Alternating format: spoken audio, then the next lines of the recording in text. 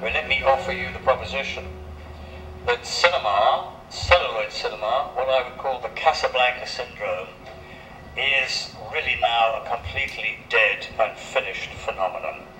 I'm sure and hope that everybody in this room agrees with me.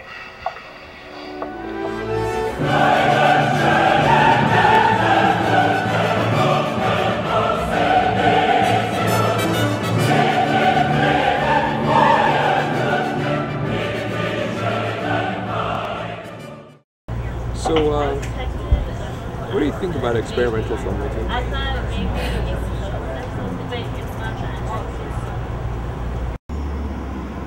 I even see it focus on me as I focus on it. It creeps me out because it's like machinery is becoming alive, you know?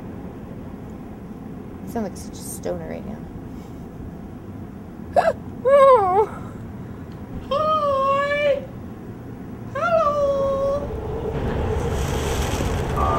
I think that experimental filmmaking is a waste of time because it's boring, ugly. I mean, if you look at it, it's not like any of us are fucking special. We're just like to, get a camera in front of us and like to talk and pretend someone out there is actually listening.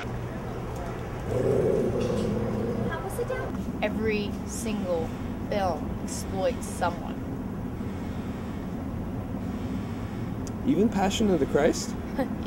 Is phrasing something so that way it can be seen clearly in 90 minutes that otherwise would take a lifetime to see.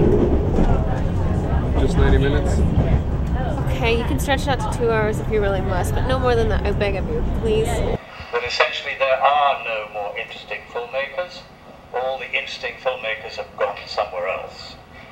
Because the notion of celluloid cinema with all its characteristics is surely, we have to agree, a bankrupt medium. Right there. I said help her, I said help her, I said help her friend today. I said a nickel or a dime, here's hers of mine. Uh-oh, love her. Now, there we go, boy. I said help her friend today. I said help her friend today.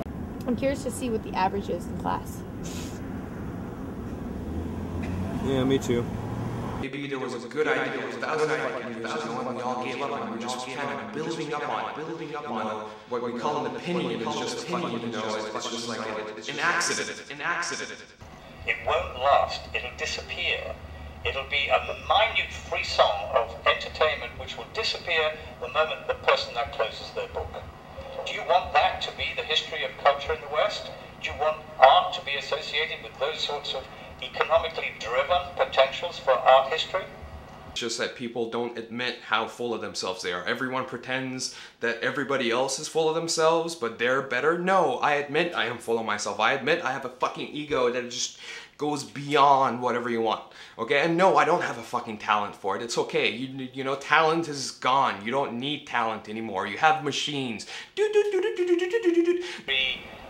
remote control button was introduced into the living rooms of the world. And then that finally is the end of cinema. The cinema is a passive medium.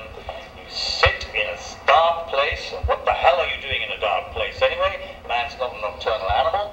And you sit for 2 hours looking in one direction on one single screen, occupying only 2 of your 5 senses. We're special. They do. Kurosawa's films. Too many revelations. Very pretty. I fall asleep in most of them. What do you want art to give you? What do you want cultural experience to give you?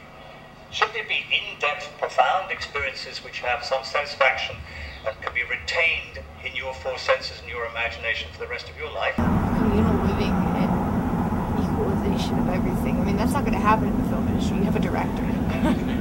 You know? Yeah, but you know what? What about everybody else that is behind it? You know what? Okay? And I'm not just putting Cheney, because Cheney's just like a fucking nutsack. He's hanging off space anyway, so and you know what? It really doesn't matter. But, you know, it's not like, what about all the other people that are behind the screen? Oh, fuck, I don't even see that. I have not seen an avant-garde film yet that I managed to sit through a week.